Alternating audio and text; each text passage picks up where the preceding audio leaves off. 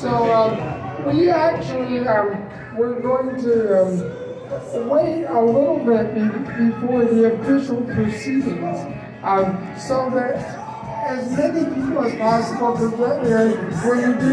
We want to do a group photo, and we want to cut the ribbon and the cake before some of our guests have to leave. Hi, I'm Jeremy Davis, and I'm Belleville City Councilor candidate for Ward 1. And together, we are going to put people first. And over the course of the evening, I will be telling you here at the bistro, as well as you people at home, my ambitious plan of how to get it done and how we will do it. And we will change City Hall and the decision-making process and make it more transparent for the citizens of Belleville like never before. So I want to, first of all, welcome you to the Smokin' 116 Bistro, everybody. Thank you for coming. You're welcome. Yes. And, okay, before we do the official proceedings, we're expecting even more people. Some people are from out of town too. But for the people who can't get here right now, that's why we're going to be going on Facebook Live, but we thought for the early birds in the house, we will do a sound check with the famous Joe Salatolo and the Jeremy T. Davis Belleville for City Council song that Joe so graciously composed for our campaign to kick it off and put people first. So take it away with a sneak peek for us. Thank you, Joe.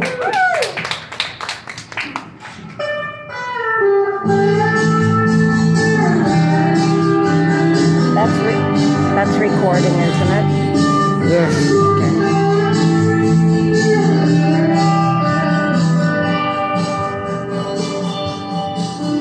Gonna vote for Jeremy Davis for a seat on City Council to serve us. He'll be good for Belleville. He'll work hard for Belleville. You got my word on It it. started at City Hall. So many places, I named them all.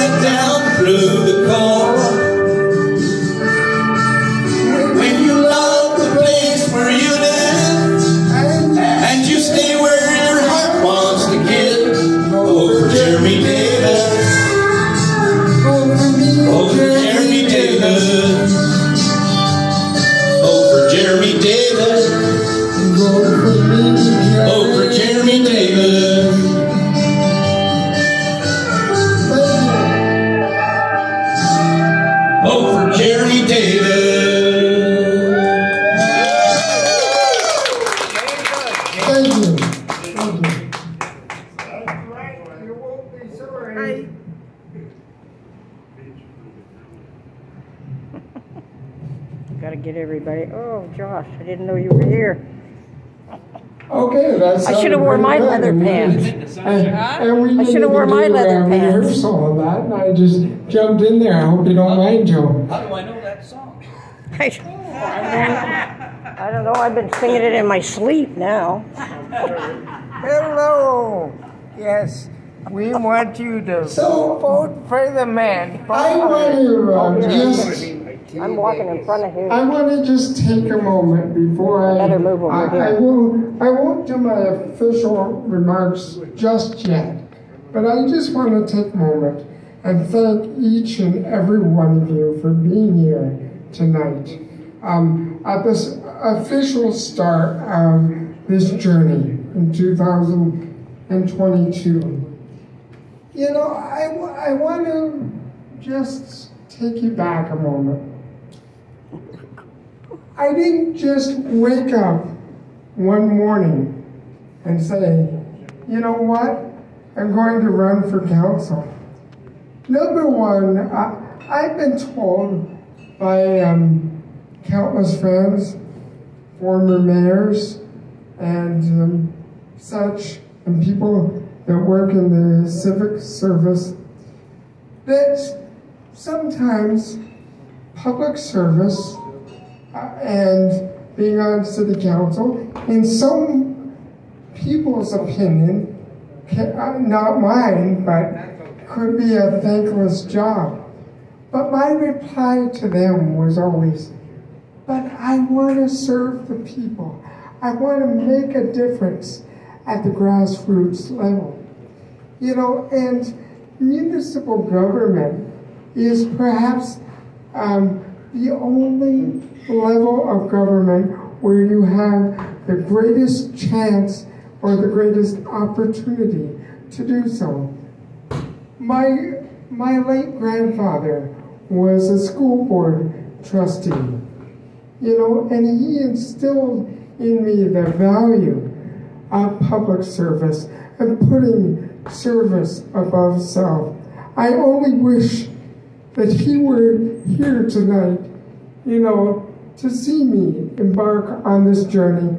And yes, other people have asked me, I have run before, but why do I keep at it, and why do I feel that this time is the right time, and it is the time to elect Jeremy T. Davis, and it's going to happen, is because I've spent a good majority of my life, you know, educating myself, working collectively. I'm not just, you know, I'm not just a kid sitting in a chair that doesn't think of these things or that doesn't have the experience. I have had the opportunity, and I'm grateful for, to have many different portfolios, including heritage, ranging from heritage to the Green Task Force, to the Accessibility Committee, working and doing strategic planning for other city administrations and other past mayors. But you know, I'm young enough, and I have a vision, and I have a passion, and a commitment to know what needs to be done. The thing is, the only way to achieve this and to do this is to make sure that we can get the vote out, because without getting the vote out, regardless of who you are looking at electing, we can't get there. We have to get the vote, and then it will provide the change that we need. And I'm asking you humbly to give me that honor and give me that support. I will go through my some of my platform, you know, later on in the evening. I can meet each and every one of you. You know, you know, it's not just the people in this room, but everyone in this room at the beautiful Smoker 116 Bistro that is an amazing family down here. And we really are. And that's what community is family. You know, and we look out for one another. You know, we may start out and you may not always have the biggest crowds at the rally, but each one of us know people. We have a network of people. So I'm asking each one of you in this room to please invest some time. Tell your friends, your neighbors, even if you are from a different area. Many people know so many people in Belleville.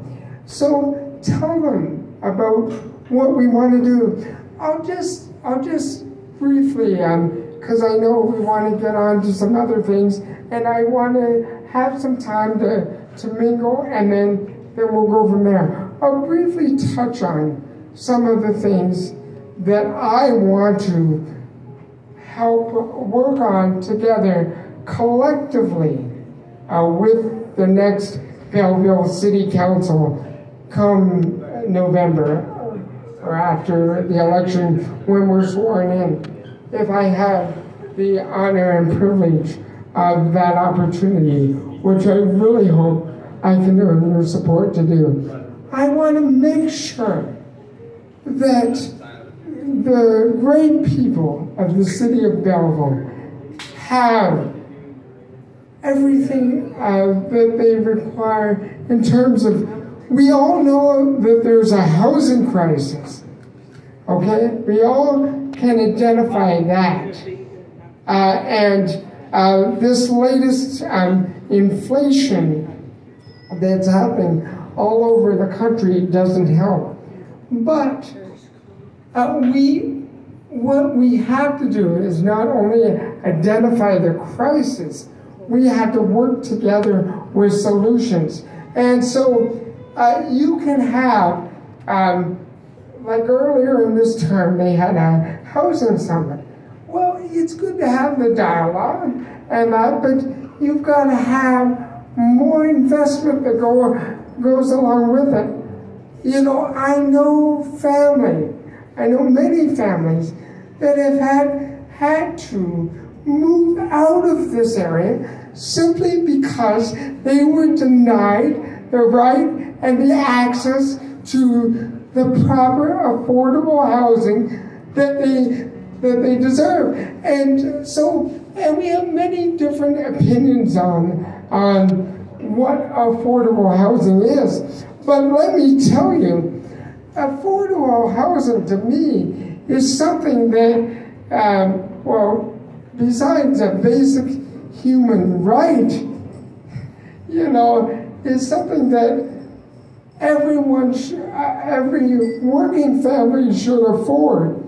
You know, should be able to afford to pay the rent, pay their bill, and then afford food and groceries. And we're not talking socialism here. We're just talking Canadian values and Belleville values. So, like, I heard some of these other properties, like over $1,700 a month for, that's just off the top of my head, just for a small one bedroom. Well, someone on a fixed income, because that's plus utilities and all that, that's not right. We have to work together. We can work together. There's many different groups.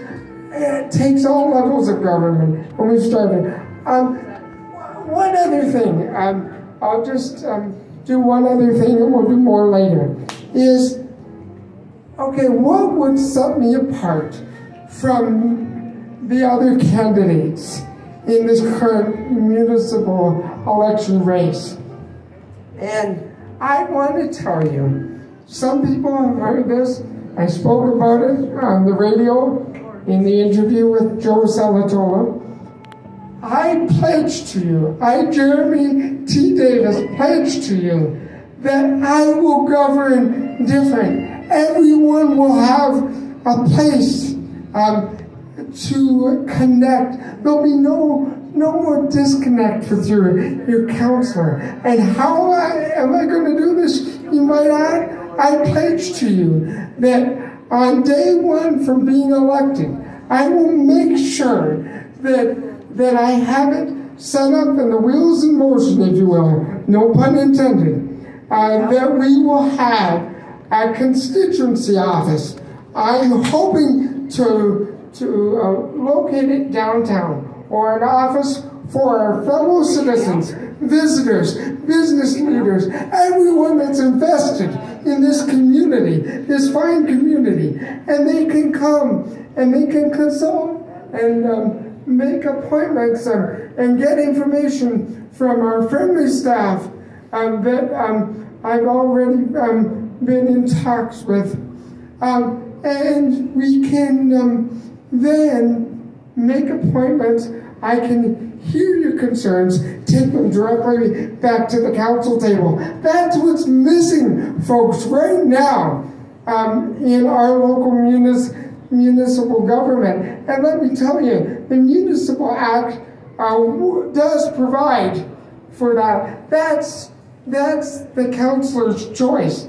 Of course, the only thing that we would have to make sure is if they're not in camera or property issues. But everything else, that will promote an open transparency. And I'm looking forward to getting to work for you, and we're going to get that done. So that's one major difference, and I'm the only candidate to say that, and that's my word, and that will happen. And that will invest in our downtown, that will also clean up our downtown and address some fundamental needs as well. So back to some more music. I will be meeting each and every one of you. I ask everyone, get down here to the Smokin' 116 Bistro. We have karaoke. We have other special guest singers. We have some prizes, some great food, available here from Sal, Sharon, and Gerard, and all the staff here at the Smokin' 116 Bistro. We have cake for the kickoff.